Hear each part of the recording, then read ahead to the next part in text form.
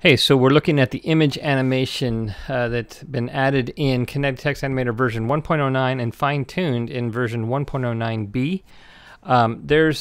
The animation options may seem like they're simple, but I wanted to show you that there's actually quite a bit that you can do with it that's pretty cool. I've got a sample here where I've got basically a desktop and it's showing through to the background. There's kind of a hole cut here. And then let me go ahead and play this animation. It's pretty simple. I've got a text animation, and then I've got a hand pointing at it and then going away. So I wanted to show you that there's a number of things we can do, because when you combine different images, then you can do some masking and all kinds of neat stuff like that. So first of all, when you can browse for any image, I have to have a new block. Let's go ahead and click down here. So I'll just temporarily make one here. So I got a block here. And if I browse for images, I can go to any of my images here. We're looking here at some images for an upcoming product that we're working on. And let's come here. So I could come in and I could, select, I don't know, let's do a globe and import it. And then I can click on it and size it and position it. We don't have, it's pretty much what you can do with it. If I go away from it, it's going to actually notice that it automatically created an animation. That's because if we had before in the first version, you needed to actually apply an animation before it would be put on the timeline, and a lot of people weren't figuring that out. So we've gone ahead and we take the last animation that you created, and we do it, and then you can edit it from there. So of course you can always delete the block as well. So let's go ahead and do that, because I've already got stuff here to work with.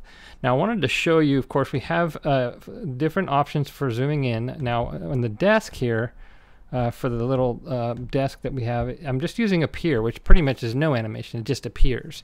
And it's useful for exactly what we're looking at here, kind of a mask going on here. So what I've done, if I wanted to, I can take this and I'm going to show you how to Z order this and change it so where it looks like it's inside of the monitor here in just a second.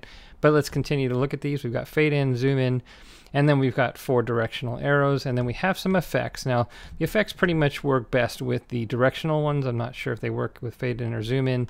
They might. I haven't actually had a chance to check out myself, but they were designed for the directional animations, and so you can use those to mix things up. Of course, you have the end speed of how fast it comes in, how long it's going to stay on the screen, and if it's going to how fast it's going to leave.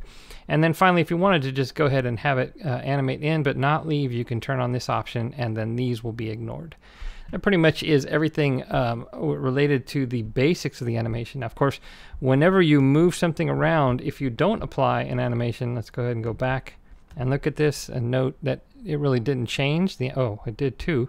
I thought it wouldn't, but it did. So that must be new in version 1.09.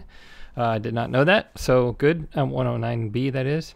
Now that I know that, so now you know it too. So now when this is, we export these are now automatically deselected, so you don't have to worry about that. But if you want to, you can of course always click somewhere so that it's not selected, but you do of course need to click on it in order to size it or move it around and stuff. So same thing with this. I can move this around if I want to, or put it back,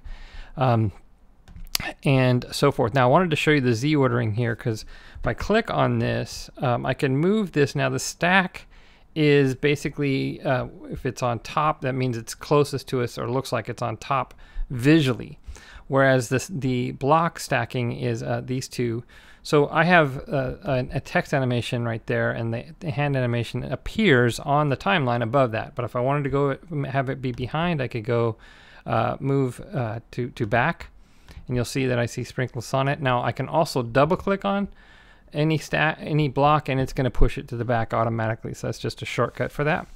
So you can see that also if I wanted the hand to appear underneath or within the monitor, what I could do is go ahead and, now that's what the stacking is, and so I can have it go to the bottom of the stack, and you can see it now looks like it's inside of the monitor. So the monitor is basically stacked, or the Z positioning. It's basically whether or not it's closer to us or farther away from us. So that's changed, even though it appears below it still on the timeline itself. So I can adjust that if I want to. So I'm going to go ahead and move that back to the top.